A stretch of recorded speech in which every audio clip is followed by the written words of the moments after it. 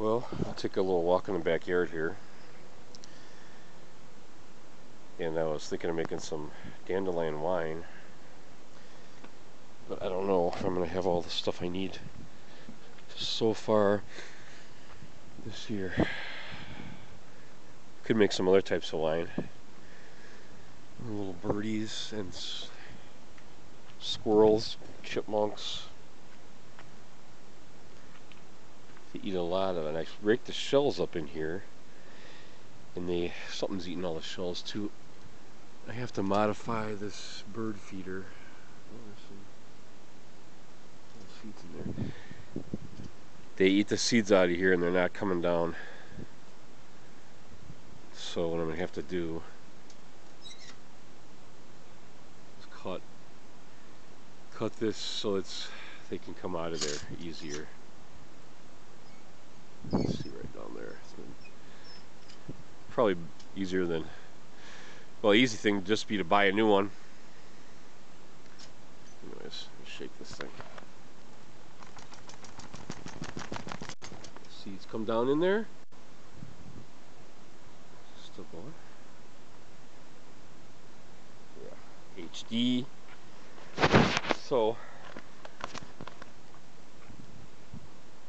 what else can I show you here? I'm gonna pick some. I'm gonna make some tea.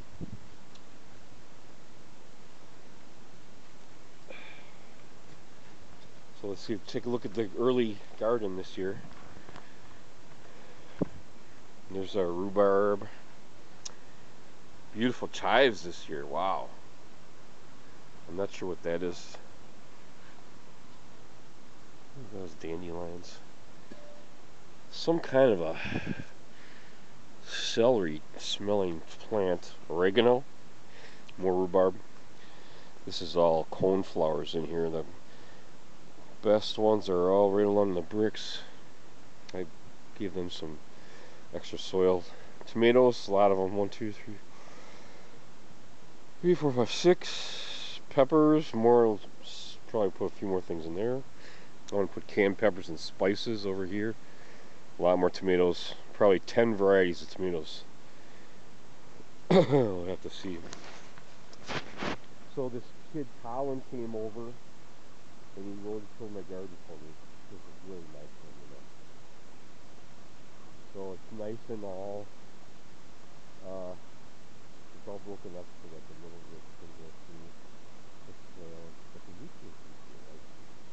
So, but anyways, so Colin is over here road killing this, and somebody left this big piece of metal in here and it clogged up his road killing attachment. So lucky it didn't break it because I had to buy him a new one.